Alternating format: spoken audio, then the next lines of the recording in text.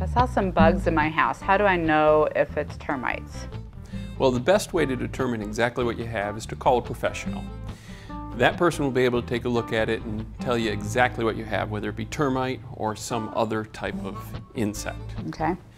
Now, if you do happen to have the actual bug, then there are a couple of things that you can look for to try to figure out whether it's a termite or possibly a flying ant. Okay. One of the things to look for, this is a diagram of a swarmer termite and a swarmer ant. And when we put it up here, it's pretty obvious. Now, of course, you're looking at the actual critter, so it's much smaller.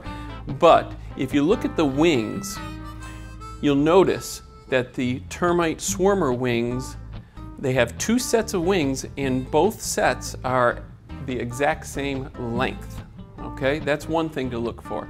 Another is that the waist in the termite, this middle section right here, is very broad. It doesn't narrow down.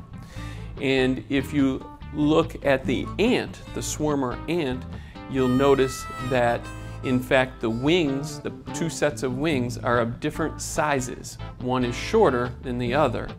Additionally, you'll notice that the waist, the middle section, is in fact much narrower. So it's pretty easy to tell the difference between a termite swarmer and an ant swarmer. Sometimes you may actually only have ants, and there's no need to panic that you have termites. Other times you may actually have termites, and then of course there's something that you want to do to get rid of them.